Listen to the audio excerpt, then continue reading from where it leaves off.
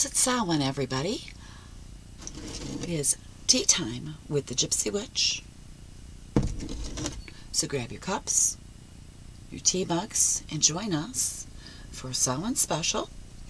This is the second in a series. Today, well, I've always wondered, you hear ghosts and spirits used interchangeably quite frequently. So I've often wondered, is there a difference? And if so, what is it? So for our Samhain special, we're going to talk about ghosts and spirits and see if there is a difference. Yes, I kind of figured that, guys. So, give me a second.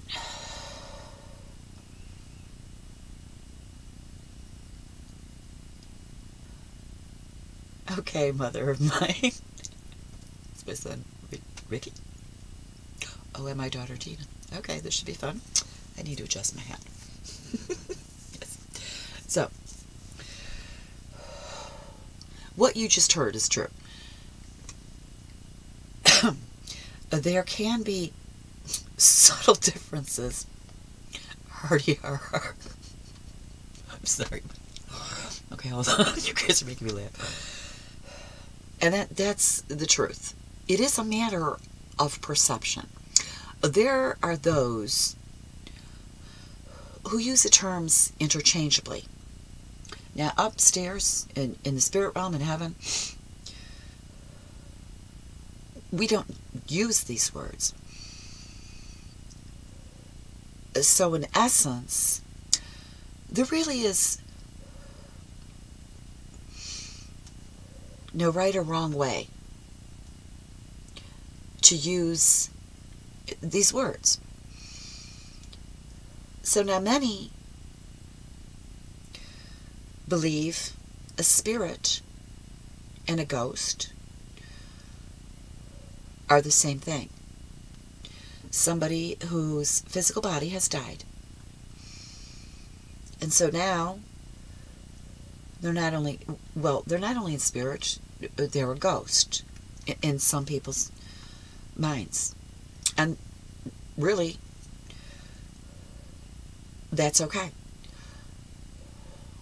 Now, if you want to get technical, right, Mom, technical, there is a difference between the two entities. Now, a spirit, as my brother Ricky said, it's my daughter Tina talking, right, Mom? A spirit is someone whose physical body has died in the earthly plane, and they have moved on to the spirit realm, right, to heaven, whatever you want to call it. Right. So, that would be a spirit. Now, a ghost, on the other hand, is someone whose physical body has died, but they have left an energy imprint in the physical realm. Usually this imprint is someplace where they spent, well, right, quite a bit of time. Could be an energy imprint of where located where they died. Now, how this happens is there is, right, a great amount of emotion from that being when they're down here in the earthly plane. So, right, while they are here, they are leaving energy imprints. Right, I was just asking her, don't we all do that? Yes, we do. However, when someone has a great, I want to say, attachment to a place or even a thing, they will leave, well, a stronger energy imprint than most.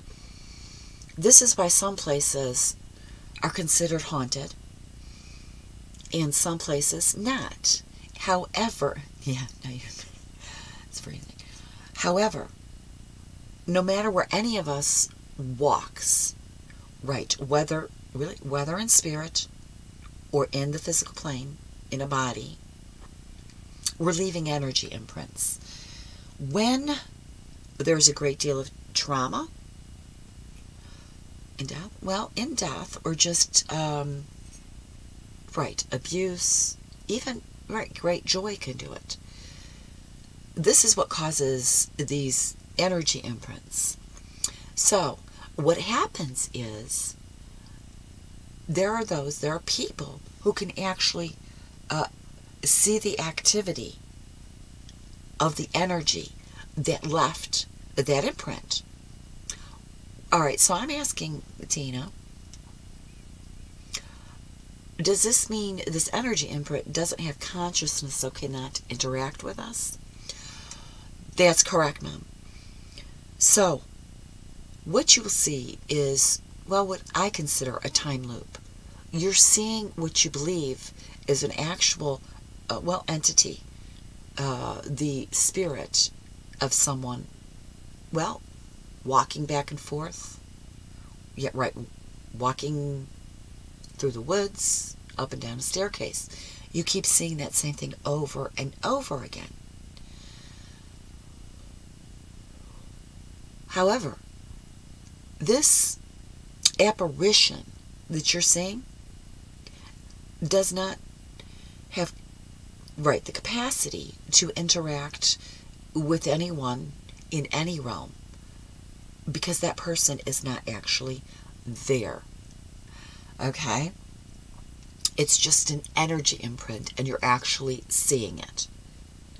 So that is more of what we consider a ghost in the spirit realm. Okay, so this is Michelle.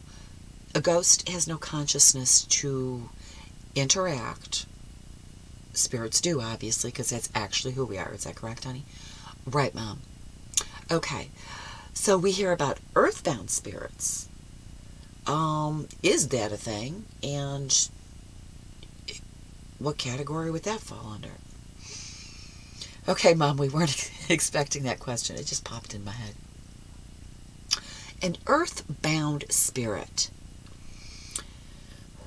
is someone who, well, yeah, is so attached to the physical realm, and there can be many reasons for this, that they don't really go up to heaven once their physical body dies. They choose to stick around here. Okay. So, wow. Right. They are, in essence, a spirit. Because they have consciousness and they can interact with you. They just choose to stay down here, so to speak. Now, spirits who have crossed over, did you want to put that? Yeah, right, crossed over. Right, they come and go across the realms. They travel wherever they want. So, in essence, there isn't really anyone who is stuck in the earthly plane, right? Or has to go upstairs or to a specific realm. It's a matter of choice. We have free will after the physical body dies too. So we can choose to hang out in the earthly plane. We can choose to spend all our time upstairs in the spirit realm. Or we can travel, well, all around, right? Like your 3 children love to travel around. I'm not surprised. John traveled a lot when he was here. My youngest does. I do. Yeah. Yeah, we're nomads. Spiritual nomads. That's a good one, Mom. Right. I don't think, in my mother's case, you're going to have such an attachment to any particular place because of the way you move around. Right. I'm a nomad. Right. So you, well, adore everything as long as it's nature. Right. So we don't see you doing that. Oh, no, I'm an explorer, honey. Right, Mom. So that is, well, technically, in a spiritual sense, from upstairs, what the difference between a spirit and a ghost is.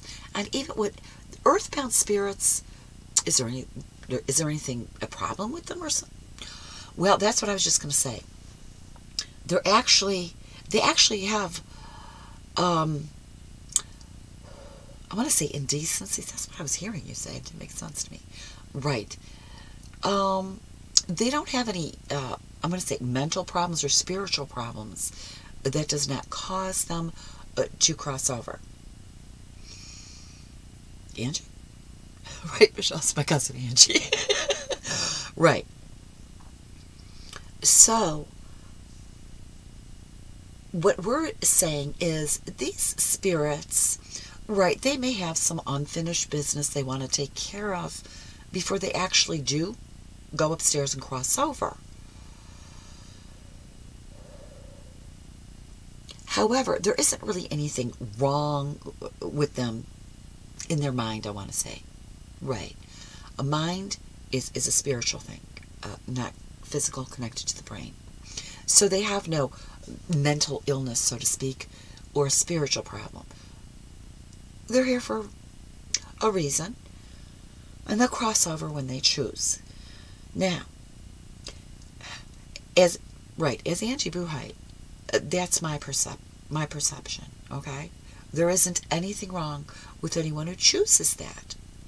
Some down here may consider them ghosts. When I was down here, if I saw a spirit, actually saw a spirit, or a ghost, I would have called them, across the board, spiritual entities. Okay? However, when I got upstairs, I realized there are those that were just spiritual imprints, energy imprints. They weren't actual beings.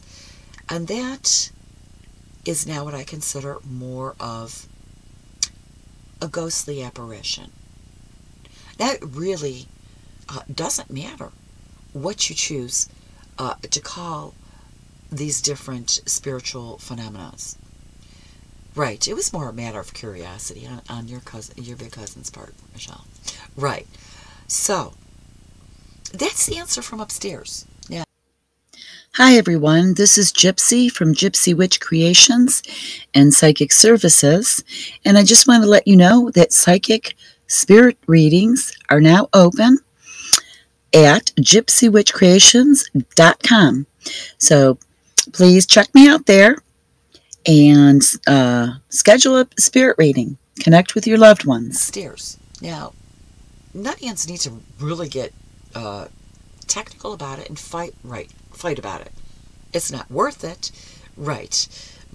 My big cousin has a very curious nature. Right? She asks these questions. No, but it's not worth fighting about people. And it's Ricky again. Hi, Mom. Right. And that's the truth. We're asking these questions, or my mother is, because she is curious. Is there a difference? And if so, what? Right. And it fits in with the theme of the holiday. That's all it is. Right. No big deal if you want to call ghosts spirits, ghosts, or vice versa. That's fine. Say what you were thinking, Mom. Right. Whenever anybody says the word ghosts, before I get in that conversation, I'll ask, well, what is a ghost in your perception? So I know, just so I know what we're talking about. I'm not going to, I always kind of assumed that was what a ghost was, but I wasn't. Not an energy imprint, but more of an earthbound spirit. But Ange, she explained her version on that. But I want to know when I talk to someone, well, what is your version of ghost? What is your perception? So I know we're talking about the same thing. Right, Mom? So it's really not important. Right. They're just words. They're just labels. So that's only if you really want to get technical, the difference, but not really important. Right, Mom. I have seen many spiritual things throughout my life. Right. We're saving that entity for, I think, maybe our next video. Okay. Right. So we're going to do that next. So many have seen that one that I want to know. But for me, on those occasions when I have seen a spirit so solid, I think they're incarnated. Obviously, well, I didn't know the difference at the time. That's a spirit.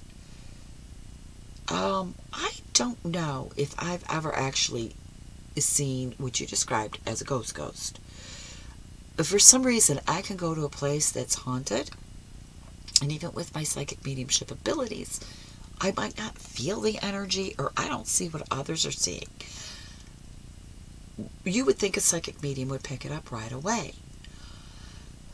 Okay, that's true, Mom. Right. Now, if you had gone with Cousin Maria to the Mansfield prison, you may not have picked up the energy she was.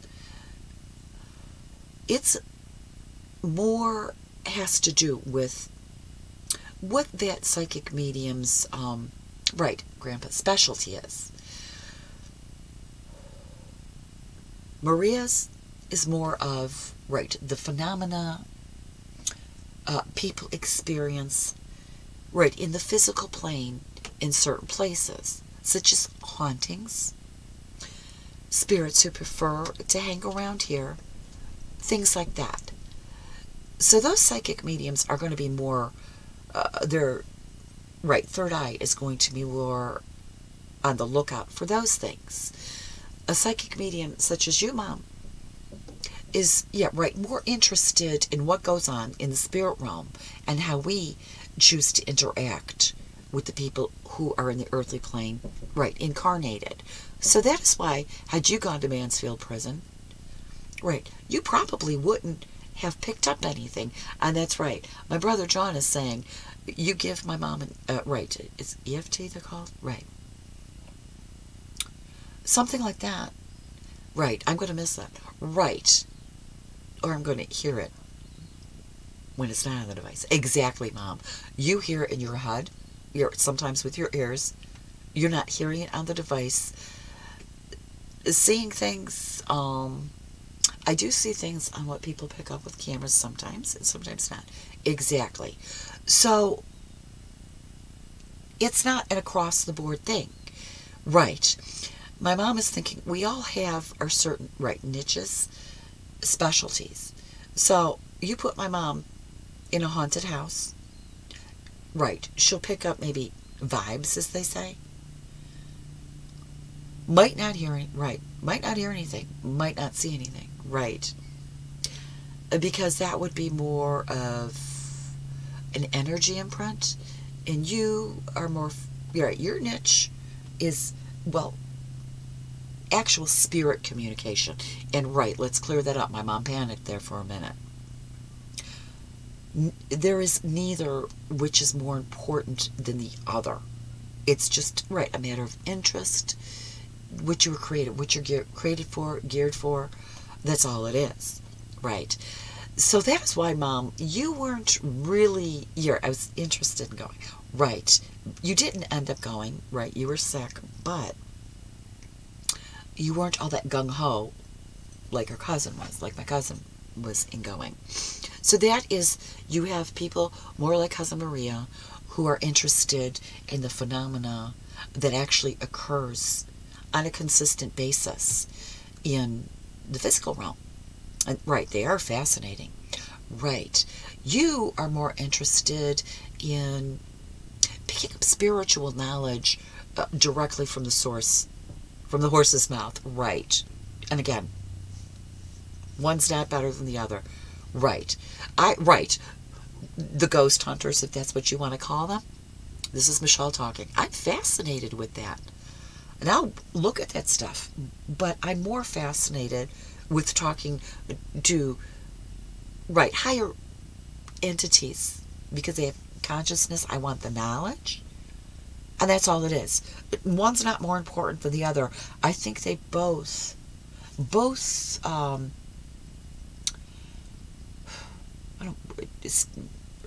areas of study, I'm going to say, add to our spiritual growth and knowledge. I can't do everything, you can't do everything, but it's just fascinating. Mom. So what you do is you ask the spirit realm, us, your family. Oh, I talk to Source God too. That's right. Other higher beings. You talk to celebrities, whatever. I want knowledge. Right. Yet you're fascinated with these hauntings, if that's what you want to call them. Right. But you don't want to get into the technicalities. Right. I'll let other people do that and then I'll watch. Yeah. Right. I love it. Right. Exactly. So we all have our niches. So that's the difference. All right. So this psychic medium wants, well, to talk and get knowledge from heaven. Other psychic mediums, these ghost hunters, are they psychic mediums? I'm asking Grandpa. Right, Grandpa. Okay, this is Ken Buhite, Michelle's father. What my daughter just thought, well, there's got to be a touch in there somewhere. Right. Now, they do get this information from past, right, histories, what people have to say. You feel if the interest is there, right, Dad? And you do feel anybody can be a psychic medium if they want, right? You feel they have to have at least a touch of it, right? So that's a good deduction, Michelle. And that's the way your father would answer it, right? Different types of psychic mediums, right, Dad? Right. Mom, that's very good. So, right, those are the differences in well, the different spiritual entities. This is, right. We're both talking at the same time. Right, Mom, you're repeating me again. And that's all it is. It doesn't really matter to us in the spirit realm what you call it. Yeah, my mom was just curious. Sometimes my curiosity gets me in trouble. That's true, Mom, but what's that saying? Curiosity killed the cat. Satisfaction brought back. That's right. My mom has more than 9 lives, he's saying. So, I know, well, I'm sorry. It might not sound spooky and Halloweeny. We can go there. Well, you guys are going to have to pick it, because I don't... Right. Okay. The shadow... We're going to do this... We're going to talk about the Shadow Man, because I've had an experience with him. Oh. There's that, too. I forgot about that experience. Right. Right. So we can make it more Halloweeny, scary. To me, like I said, Samhain is not about horror to me. Right. It's more of a spiritual holiday. A new year, new season, blessings, the last harvest, giving gratitude. So, right, it's hard for me to do that kind of stuff, but that's what it is. We will go into the more bizarre. You guys pick that one. Okay? So, I'm going to leave you with that. Blessed be, and make it a joyful one.